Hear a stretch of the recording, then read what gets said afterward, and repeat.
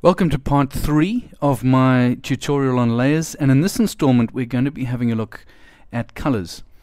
And this is also, like with the other issues of layers, something which can be quite confusing because of the legacy it does have.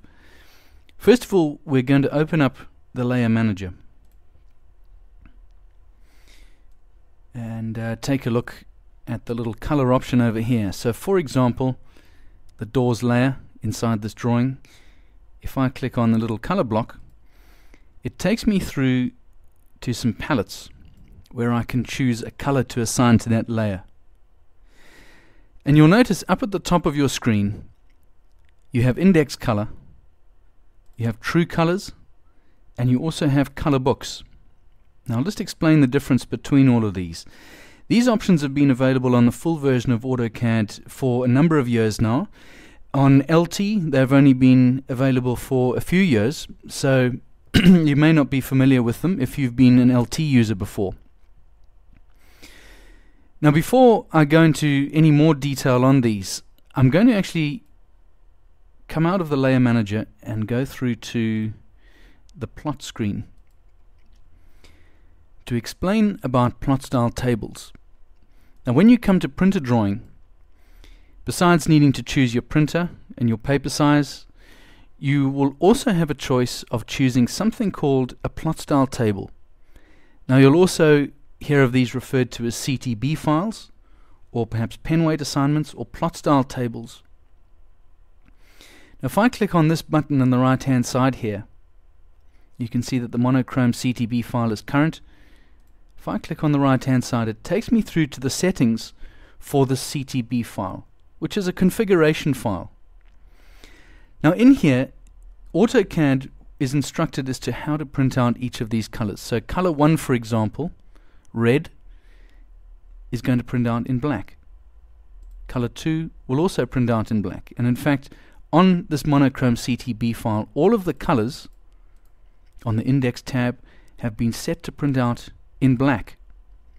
Now you may work in an office where they have a customized CTB file, and this is particularly common in architecture just because of the legacy and how it's been used.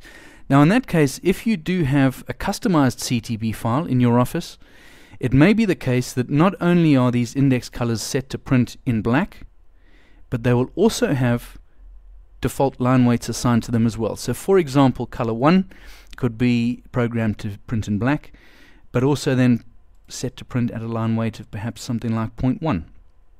Color 2 may be set as something else.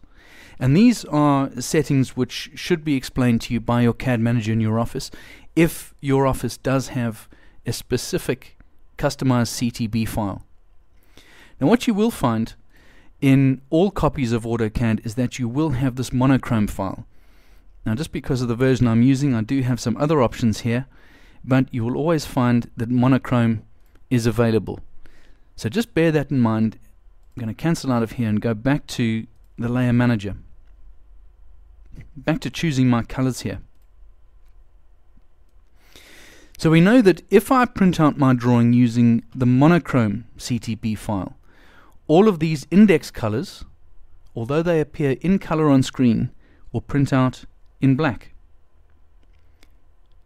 True colors, these are represented as an RGB, so just a combination of red, green and blue.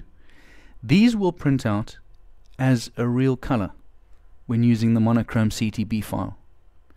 So if I choose that color, for example, and click OK, you can see that's quite clearly a true color because it's got this RGB combination. And then lastly, we have color books. Quite specific, probably only really going to be used by people who really need to specify a specific color, like interior designers. And these are Pantones, Rels, different kinds of color books that specialists would know about. Choosing that Pantone, you can see it comes up as that specific Pantone color. I'm going to take it back to an index color here, the one that it was originally. Now when I come to print out my drawing, my intention is that this drawing is going to print in black and white. So all of the colors that I've chosen for my layers are on the index color palette. Let me run a print preview, and you can see here that the drawing is previewing in black. You can also see that the line weights are being reflected, the line weights that I chose for each of the layers. Now, as an example of color, I have some trees on this site plan here, and I would like those to print in green. Just find the vegetation layer, click on the color, and instead of leaving it on the index color, I'm going to go through to true color. You're able to use the slider at the side here just to select a suitable color. Now you can see it's changed to an RGB, or a true color. And this time, when I run my print preview, the trees come out in green. So using a true color, or one of the colors from the color books, will enable you to add some color to your drawing. So just to recap here, when choosing colors, you have a choice of index, you have true colors, or color books, and by using a combination of them gives you the opportunity to combine a black and white drawing with color on top of that.